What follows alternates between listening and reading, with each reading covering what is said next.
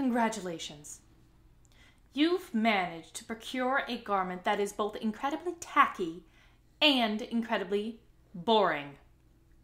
If I wanted to wear something this color, I might as well cut the skin off a rotting corpse.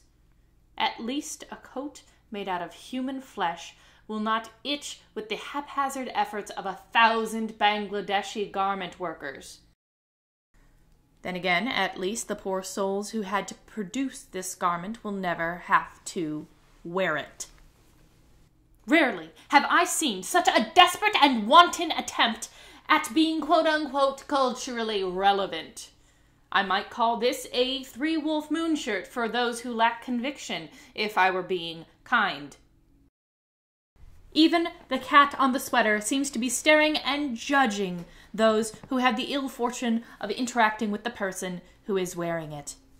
If my mother saw me wearing this in public, she would roll in her grave from the shame I have wrought my family, which is very impressive, given that my mother is still alive.